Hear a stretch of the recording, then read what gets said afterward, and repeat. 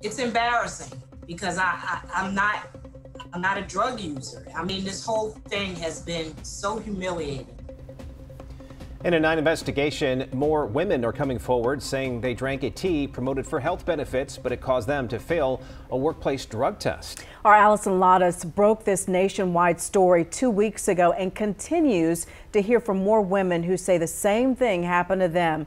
And Allison, you've uncovered so much more. Well, since that first report, more people from across the country have contacted me. They claim a drink called Raspberry Lemonade ISO tea from a company called Total Life Changes is the reason they failed those drug tests. And now 2 well-known companies no longer allow the product to be sold on their platforms.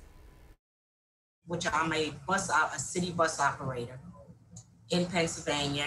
I've been working there 18 years, have gone for numerous tests, never failed. Until last month, when Pam Johnson was called for a random drug screening.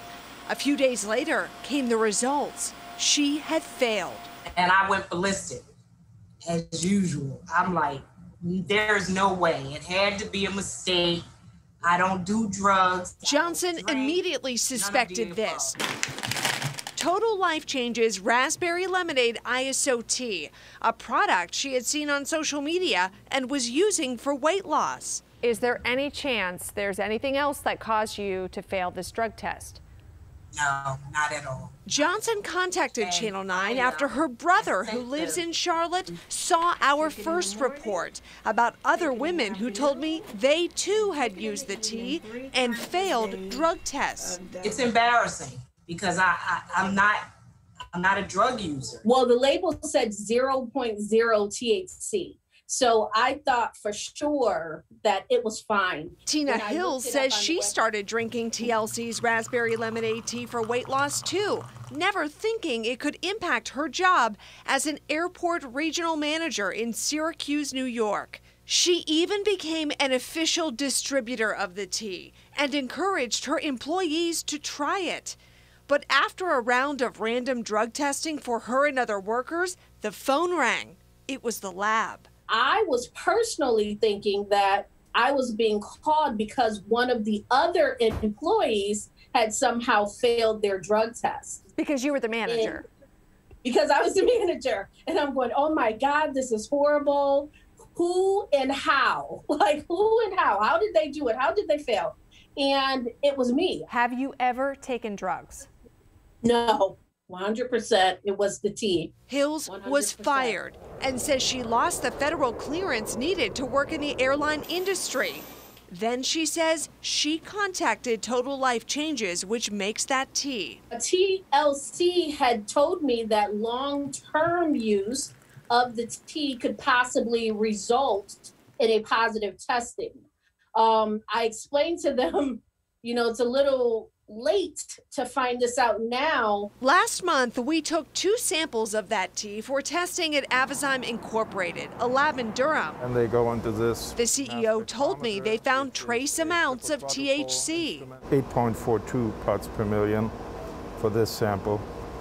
And this sample shows 17.3 parts per million, which is a very low amount, but it's still exact and measurable in this type of instrument. And those amounts are enough for someone to fail a drug test? Potentially, yes. Total Life Changes still advertises and sells the tea on its website, but it no longer states 0.0% THC. And it now includes this warning: we do not recommend use if you are subject to drug testing. We had also found the same tea for sale on Amazon, Poshmark, and Etsy, so we contacted all 3 companies. No response from Amazon, but Poshmark told us it's removing the tea from its website, saying, quote, the product in question is prohibited from Poshmark. It is not compliant with our guidelines. Poshmark does not allow the sale of food products. Etsy told us it's also removing the tea because its platform is for handmade products, and the tea violates its reselling policies. Be careful. Know what it is truly that you are putting in your body. Tina Hills is still unemployed and wants her story to serve as a warning for others. This just really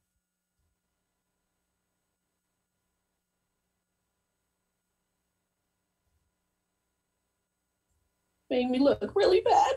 And all your years of service mean nothing. Couldn't compete with that test result. Yeah. Pam Johnson didn't lose her position, but she was ordered to attend rehab classes at her own expense to keep her bus driving job. Still, she doesn't know when she'll be allowed back behind the wheel. This has left a mark on my driving record. I want to see that T taken off the market. Right now, there are 3 class action lawsuits against Total Life Changes over that T and the failed drug test. The company is based in Michigan. I again contacted officials there about my investigation. This morning, the company emailed me this. Out of an abundance of caution and while we investigate the allegations, TLC has advised persons subject to drug testing to not drink ISO raspberry tea.